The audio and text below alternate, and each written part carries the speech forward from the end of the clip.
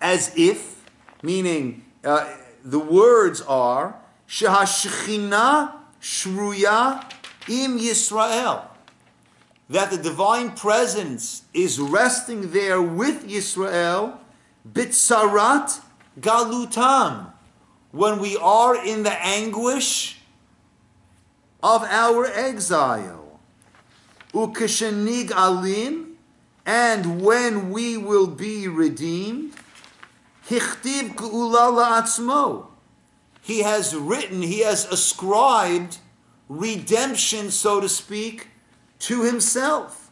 Shuhu yashuv imahem, that he will return with us.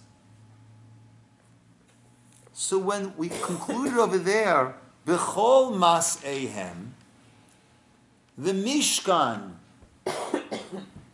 is not going to be with us in all of our travels. The Mishkan was hidden away. The Mishkan eventually was transformed, so to speak, into the Beit HaMikdash, into the temple in Yerushalayim, in Jerusalem. And the original Mishkan was hidden away. The Aron, the Ark, and the other vessels were part of the Beit HaMikdash. At least the first temple. The second temple, the Ark was hidden away. But the actual Mishkan, all of the krashim, the uprights, and all that, that was all hidden away.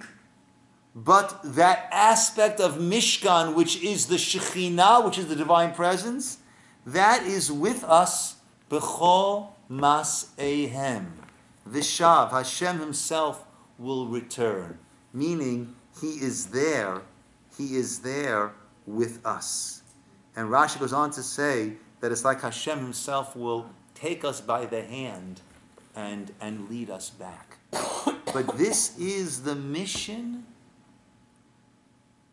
that we have as a nation and as individuals, that we need to bridge heaven and earth. That the way that we act is a way that shows this awareness of God. I mentioned last night in the class we had last night, in that conversion class. We were talking about kashrut. And kashrut is so fundamental. That is, the very first sin was eating that which we were not supposed to eat, which represented this idea that it's not God's world, no limits, I can do what I want. It's a free-for-all. And we reenact that Gan Eden challenge every time we walk into a grocery store. Right? Mikol, from all the trees of the garden you can eat. Right? There's so much there that's kosher. And there are certain things that are not kosher. So are we acknowledging this is God's world with certain limitations, or am I the boss?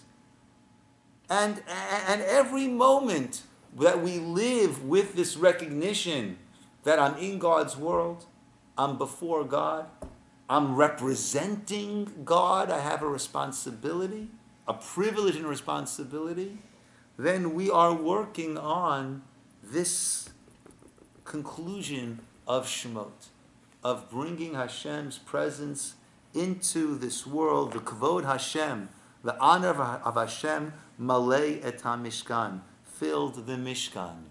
And it started with Avram, and it worked its way down through the generations to Moshe, and then to Yehoshua, and generations and generations and generations.